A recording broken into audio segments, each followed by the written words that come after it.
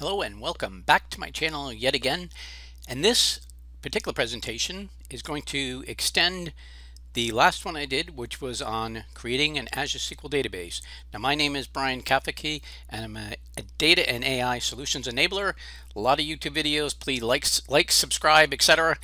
And what I want to do is, as I mentioned, the last video I did, which is a part of this series, the first one is creating an Azure SQL database. And one of the things you need to do when you create a database, obviously, is have credentials. You need user IDs and you need passwords. Now, if you haven't created an Azure SQL database before and you want to follow along, see my other video. I'll put the link at the end, but it's part of this whole series. It's going to be a very short series, 3 videos, I believe, maybe 4 if it gets a little too long. This one is going to take the credentials we created to get to our Azure SQL database. You need an admin user ID and a password, and we're going to store that in Azure Key Vault. Now, Azure Key Vault is a really important service within Azure because it's where we can store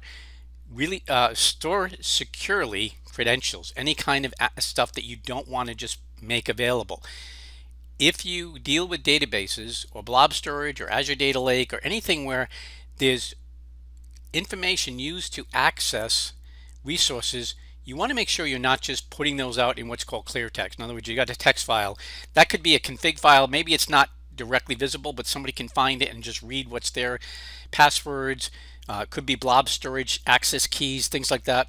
You don't want to leave that out there because, one, obviously it's not secure, but the other is you'll have to, if you hard code that in different places, you're gonna have to track it down and find out where you stored it and then change it.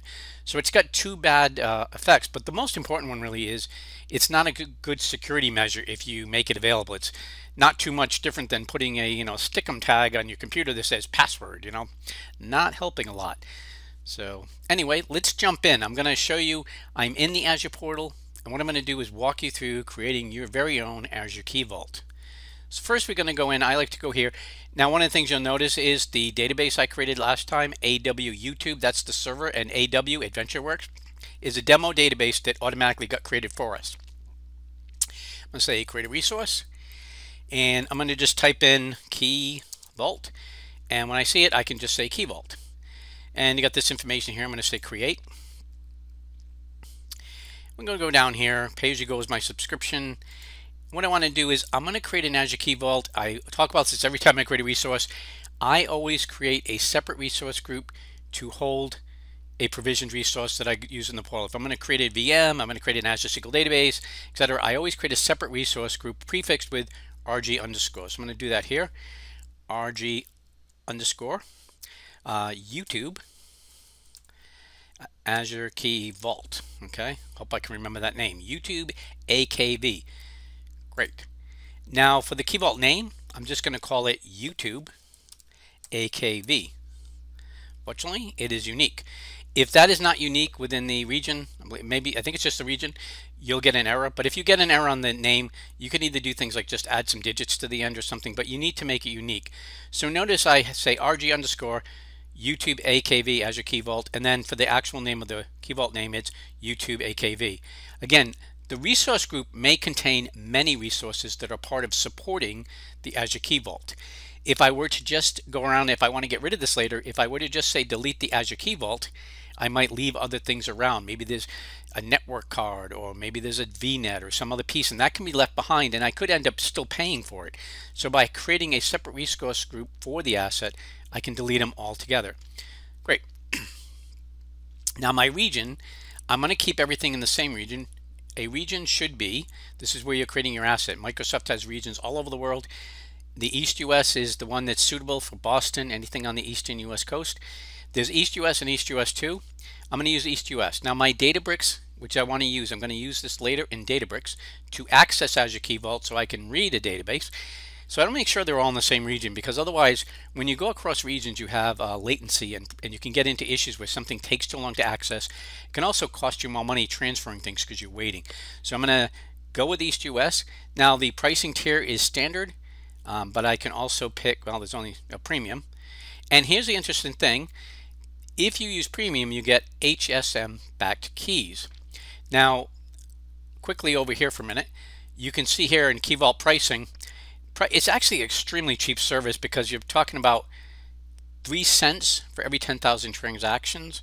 So that seems pretty good because you're not normally going to be hitting credentials. You know, you don't do that for every database read. You don't do that every time. You probably just do it at the beginning, open up a connection to a database, give it the ID and password or blob storage. So that's pretty good. You're probably never going to go over that, so you won't be paying a lot. Now I'm looking at this and I don't see a big difference. In fact, I can't really see the difference in terms of pricing between premium and standard. So I might as well go with premium. Premium gives me this thing called HSM. These are hardware generated keys. There's a whole thing I read in there but on them, but look them up. But HSM protected keys are considered, I guess, stronger encryption. They use hardware, etc., and Microsoft supports that.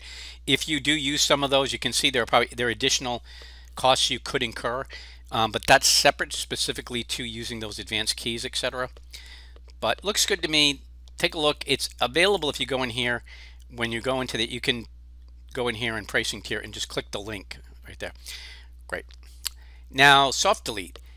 When you delete something, if you've seen this, if you know, for instance, on your own machine, you delete files. Typically, the files aren't really gone. They're just removed from the catalog. They're sort of flagged.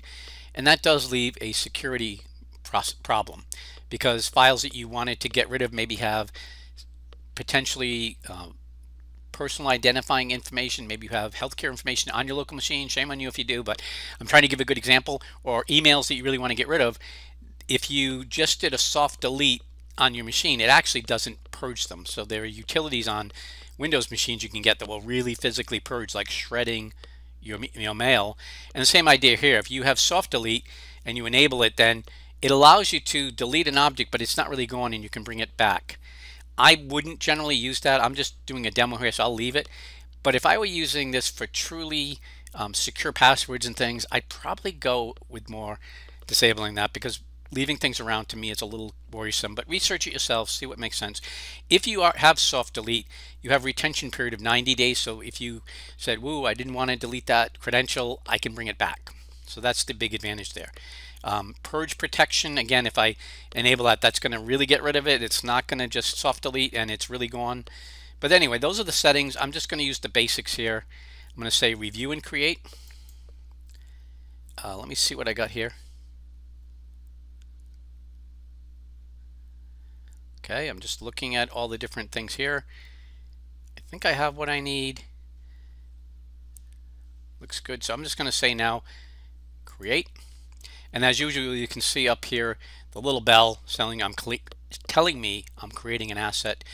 It takes a few minutes. This should be pretty quick because there's not a lot to a Key Vault compared to something like an Azure SQL database or virtual machine. But we'll wait a couple of minutes until that gets created.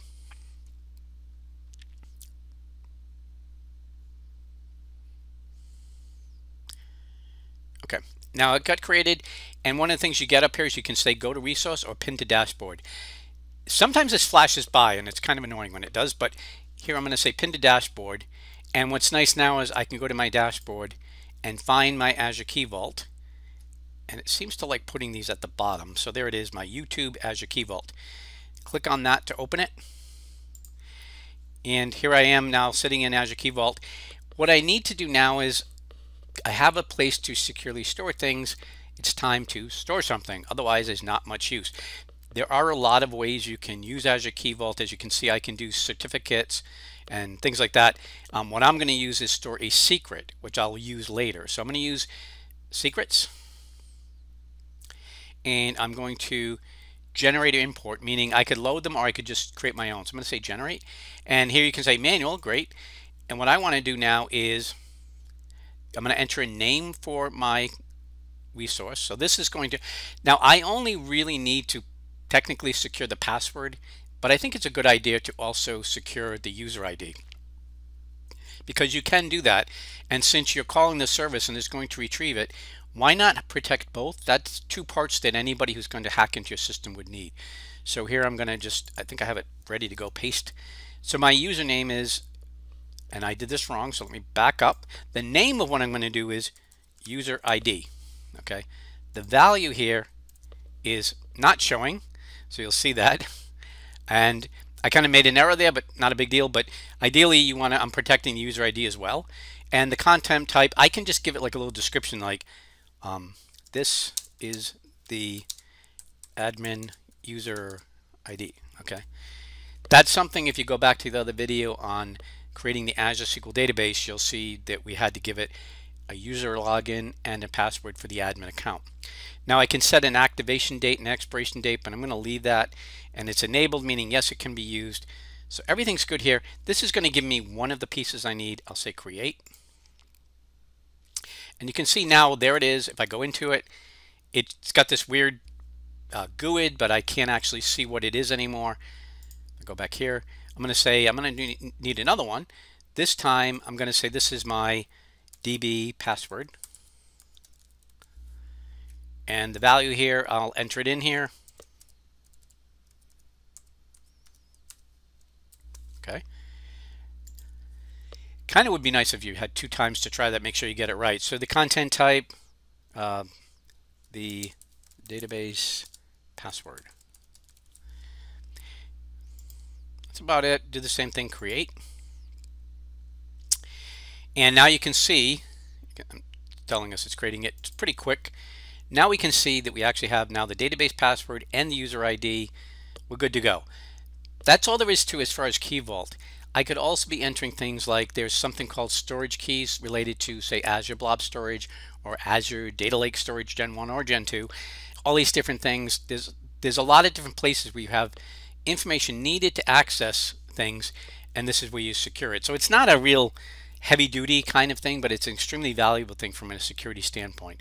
With Databricks, it's particularly crucial because if you don't do things correctly, you do leave yourself open to certain vulnerabilities. So it's a good idea to use these things. For instance, you don't want to just be putting a database name, user ID, and password right out in your Databricks notebook. That would be a really bad idea. All right, so you've seen this here. I think that's all I really have to say. So this is a real quick video, but now you know how to create an Azure Key Vault. If you watched my other video, you saw how to create an Azure SQL database. And next, we will see how to use these from Databricks using Databricks secrets. So tune in for that. Please share, like, subscribe, and thank you.